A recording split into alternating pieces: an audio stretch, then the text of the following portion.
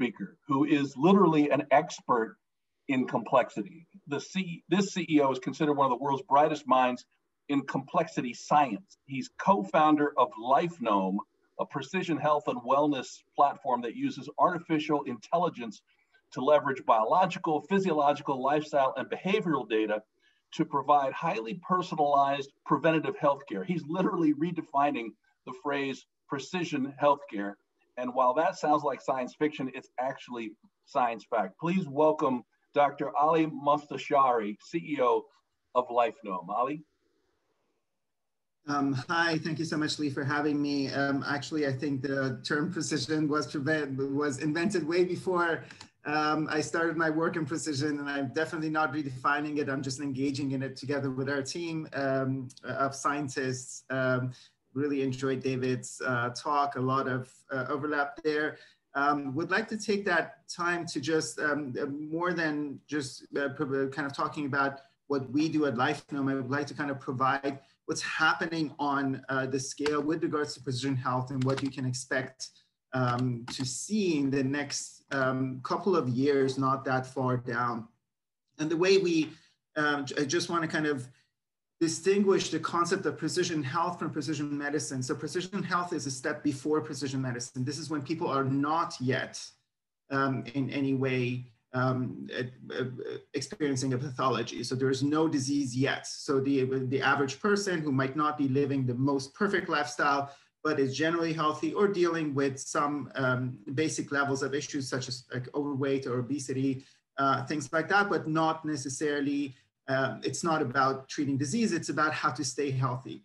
And here's basically, if you look at this particular slide, this kind of summarizes what precision health generally is. It's the ability to take data, such as biological data, and that includes the DNA, microbiome, your RNA sequence, your proteomics data, your physiological data from your wearables, from images, from MRIs, other devices, behavioral data such as lifestyle, psychometrics, preferences and culture, demographics in terms of age, gender, phase of life, all of these data layers, and spatial temporal, what time of the day, where are you located, all of that plays into providing the optimal decision personalized for an individual. And that's what we call either hyper-personalization or precision in terms of the assessment side.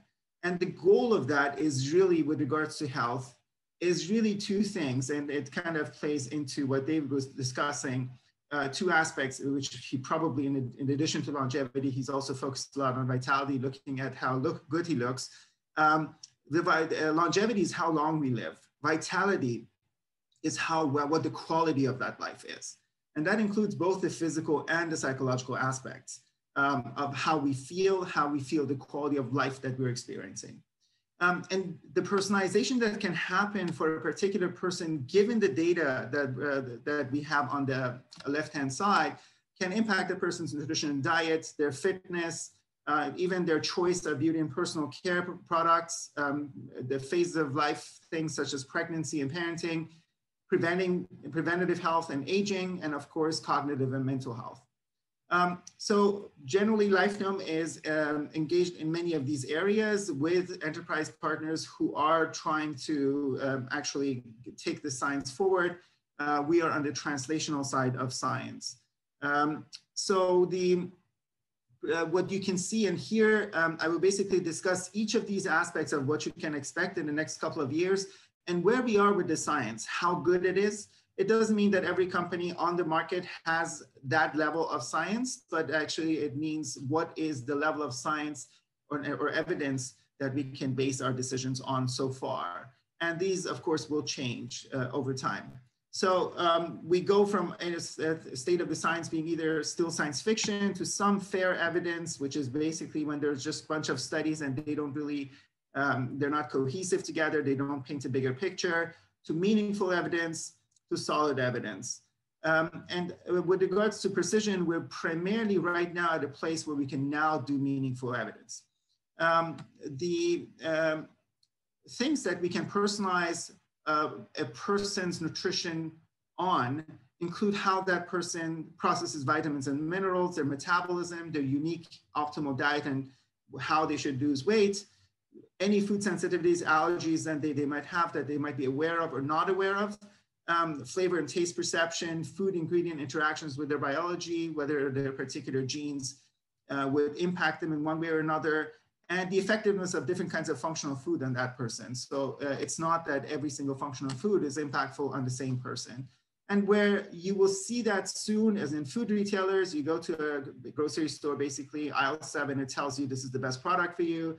At the restaurant, you can basically look at the menu, and an AI system or an application can tell you based on your personalized information which meals are the best, or you can optimize your meal delivery, personalize your supplements. Again, supplement space, as David said, is not regulated. What's very important is to ensure that you don't get too much of, not 400% of everything.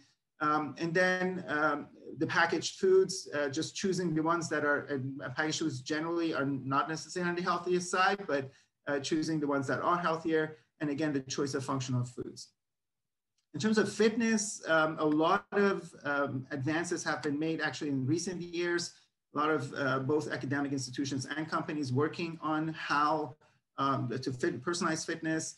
And we basically look at how a person's physiological response, and we get that a lot of times to wearable data or fitness benefits on health outcomes. Not everyone who works out will get a reduction in their blood pressure, a reduction in the heartbeat. So we have to understand different needs of people. An individual's muscle structure, what they started out with is actually quite important in terms of whether that person will be able to work on their muscles in one way or another. And of course, that also leads us into understanding injury potentials. And also a person's ability, whether a person has the body that's necessary to be a great athlete. A lot of times that has to do with genetics. Here, the evidence is a little bit less solid than it is for foods, but it's getting there. So I'm expecting that within the next 2-3 years that we get to meaningful evidence there. You could see personalized choices in skincare and hair care products very, very soon coming out into the market. And part of that is we now have a lot of pretty good data to get started on this. Of course, a lot of new data has to come out, which is not possible to do through clinical trials. So it has to really be commercial rollouts that then are able to, through the feedback from the end customers, be able to improve the science. But what we can tell is what are some of the person's skincare characteristics that differ from person to person, what kind of ingredients work best for a particular person, and which active ingredients are better absorbed, which ones require lower dosage or higher dosage. So all of those things are things that we now have a much better handle on to be able to personalize every single individual skincare product for a particular person, both in terms of topical, but also ingestibles. The science there with regards to the beauty side is again, somewhere between fair and meaningful. It's still a good starting point right now, as far as we're very clear to the end customers what the state of the science is and what they can expect. So basically what we always tell end users is, here's the state of the science the way it is today. You can actually help us improve on that as an industry. The next part is actually something such as phase-specific personalized care, and that's, for example, pregnancy and parenting. It is pretty important what kind of food a mom eats has a huge impact on the health outcomes of a child for years to come. That's both in terms of gut microbacteria with regards to genetics. The impact of genetics and gut microbacteria are critical there. But also understanding what kind of impacts particular functional foods may have on the health outcomes of the mother and the child, we know a lot more about. And right now, this is an area that we're, for example, launching a platform called 9 Moons that focuses primarily on personalized pregnancy nutrition based on the best available science, and the individuals who have designed this program are the top-cited scholars in the world in maternal health with more than 80,000 citations. So there's again, more meaningful evidence in this area, understanding how the relationship between food and nutrition and particular health outcomes is something that we're very much interested in. In terms of what you can expect with regards to some of the things that David was talking about, the issue of preventative health and aging, again, so getting a sense, synapses based on different kinds of tests of what kind of responses you will be having, things such as continuous glucose monitoring, things such as the genetics of being predisposed to something, the epigenetics of the changes that we see within a generation and across a generation with regards to responses to insulin resistance and other areas. The issue of pre-screening for diseases, again, impact of functional foods and boosting the immune system to mitochondrial. The mitochondrial DNA is actually quite interesting, and impacting that is going to be quite important. So the mitochondria is the source of a lot of our immune system responses. So it's pretty important to pay attention to the health of the mitochondria as well. The state of the science here is actually relatively much better advanced. And the reason for that is it's closer to the medical side, and there's been a lot more clinical studies that have been done that help us connect a person's personalized characteristics to their health outcomes and to the intervention outcomes.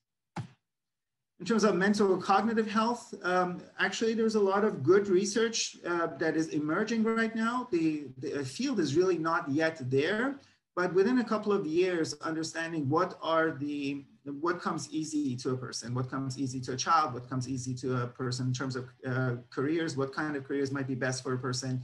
Instead of looking at what kind of careers are available, there are ways to look at how a personalized, the personalized characteristics of a person can impact their learning over time and their career choice over time. This can also, in the longer term, you might have seen these science fiction kind of series on TV called One. It's about matchmaking two people that are in some ways genetically or in other ways compatible.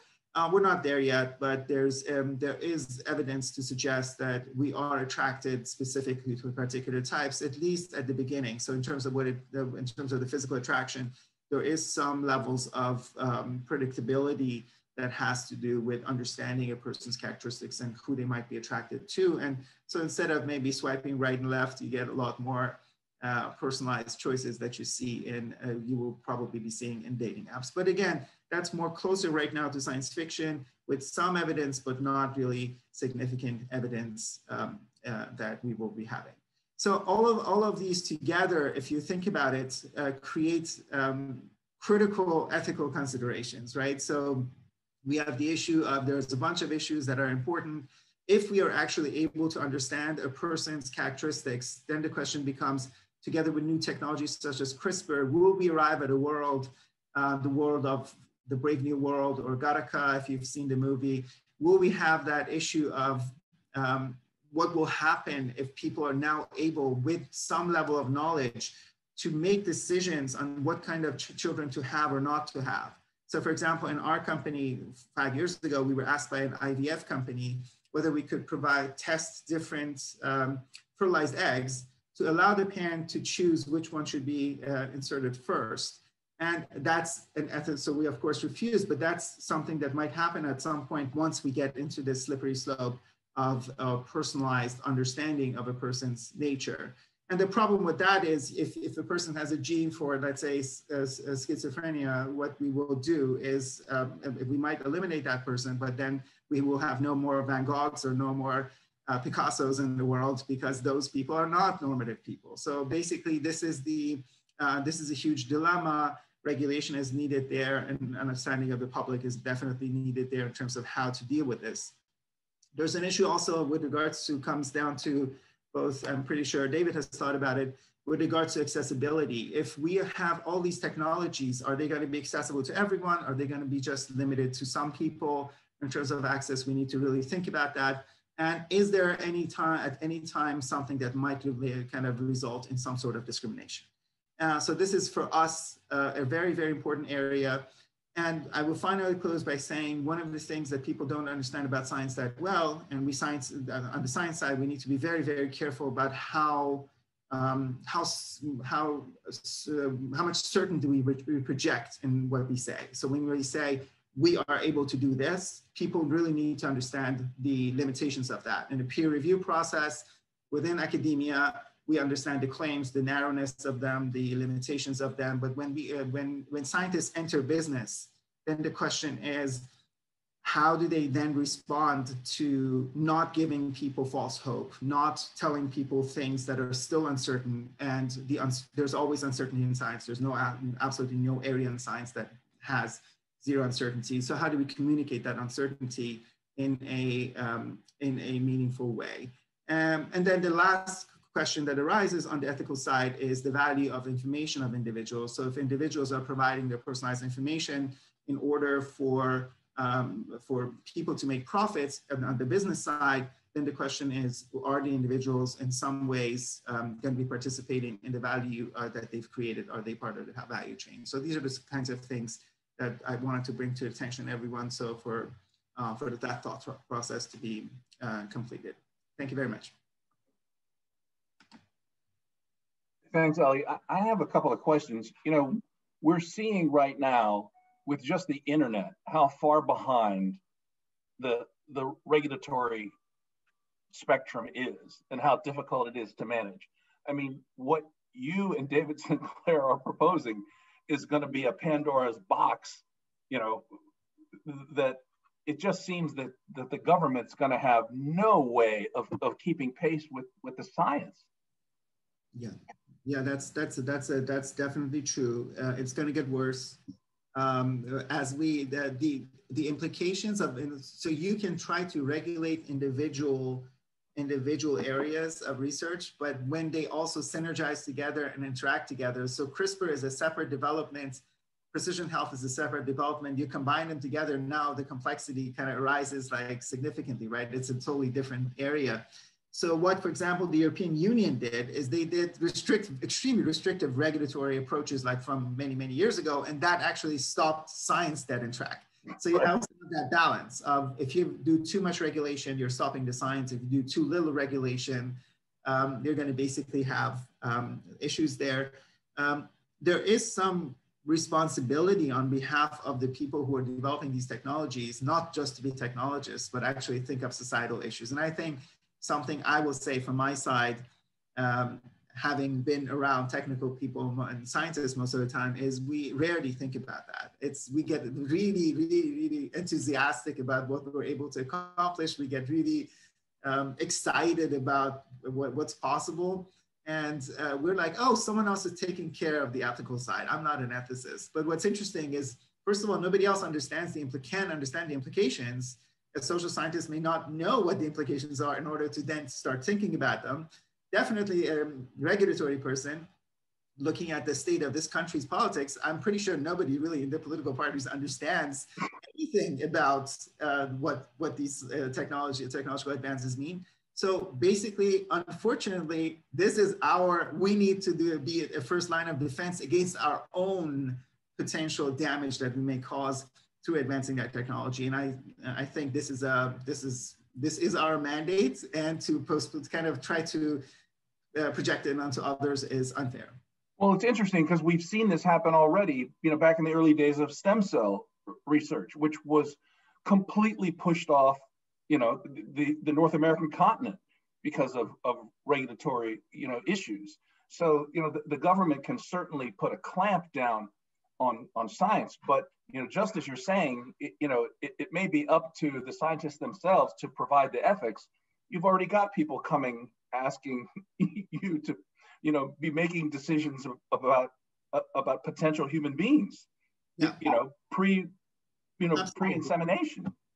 The only thing is, for example, if we put the onus on a David Sinclair or on an Ali Mostashari, that's not fair also, because we are individuals. So what really needs to happen is, instead of us thinking, oh, I have this technology, I'm going to go forward, someone else will take care of it, is the understanding that we're all contributing to a fundamental paradigm shift in the way humans are living. Let's create associations that then those networks can then come together and create industry standards for what needs to be happening in terms of looking at social determinants of health, in terms of looking at what the implications are. and managing ourselves in a sense that we adhere to those. And if we do that, then the government doesn't come and clamp down. Government comes and clamps down when they can't control, something's out of control. But if the industry actually comes and says, here's our proactive approach to creating ethical standards in what we will or will not do, then the government has more leeway of being more flexible and trusting and supporting that industry standard. Right. Well, seeing as the government can't even decide on whether it's worth fixing bridges, and fixing past infrastructure, it's hard to imagine them getting their arms around what looks to become a new infrastructure of science. I mean, you guys are so far ahead of the curve. And I just have one last question. I had never heard of complexity science. How do you get involved in so many issues that have dovetailed together? It's fascinating. Right, so complexity science is an area that's, the Santa Fe Institute was one of the first institutes in the nation to look at that. It basically, so science in general is about analysis, and that means taking something and kind of get into the different pieces and then understanding it. In complexity science, we say if you cut an elephant into 17 pieces, you don't have 17 elephants, you have you have a chopped up elephant. So what really needs to happen is to look at some of the things holistically, which is actually goes against the grain of scientists, which is the analysis instead of synthesis. And so complexity science came about, and MIT is pretty strong in it. That's where I got my PhD, and that's where my scholarship lies. I'm primarily have more than 120 papers focused on that particular area of life, and it impacts all aspects in terms of biological organisms interacting, in terms of social systems, technological systems. It's an important area, I think, of study as one of many. Oh, it's absolutely fascinating. Ali, thank you so much for your time.